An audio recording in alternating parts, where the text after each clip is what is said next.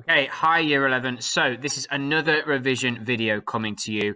This week's just a short one and it's about a technique called dual coding. Now, dual coding is all about using pictures to help you remember key aspects of a topic. Now, it won't necessarily work for everything, but have you ever heard the expression, a picture is worth 1,000 words? Well, some people remember things through visual links. So what I mean is, let's look at this this diagram of photosynthesis. So some people will just be able to see bullet points and just understand it. However, using a diagram like this to support the topic.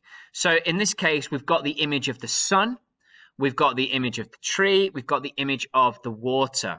Okay, so we know that the tree needs these aspects. Now, carbon dioxide, oxygen, and glucose, they're a bit more difficult to add diagrams to. But this can immediately help us to remember it, because when we're in that exam and we're thinking, what is photosynthesis? We can picture this diagram and think, right, there was a sun, there was a tree, there was water droplets, and then there was the other arrows. So this diagram can help you to remember this key concept. Now, I know you use this in history because I've got some history examples here. So this is a timeline for early Elizabethan England, and this is from our school. So using pictures to go with what's happening. So for example, when Elizabeth is crowned, we've got the image of the crown there. Okay, so the more you can come up with in terms of pictures, the better. So you notice on this slide here, we've got pictures to go with, on this screen here, pictures to go with the text, just to help us remember. Now, these might not necessarily be the best pieces of art in the world. Okay, we've got a stick figure up the top here, but it can all help us to visualize the material. So, like I said, I know you use this in history, but can you use it in other subjects? Well, yes, you can. Now, let's take business, for example. Let's just say there's a topic that you're really struggling with. You have tried to memorize using cue cards. You've tried to just learn the text, but it's not going in. And this is where you can try dual coding.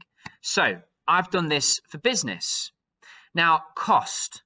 I need to somehow remember that the cost is the money spent on making the product. So I've got the planks of wood there to symbolize the materials that we would need to buy. The price is how much the customer pays for the product. So I've got that for sale sign. And then the profit is how much money the business makes. So I've then got the wallet full of money. Now, all of a sudden, this and these diagrams can help me to understand this concept by using these pictures. So this is just a little quick way that you can help to remember things. Now, like I say, it doesn't work for everything, but give it a try. Try making a diagram for a topic you might be struggling to remember and see if that helps you. Okay, take care, and I'll speak to you next time. Bye-bye.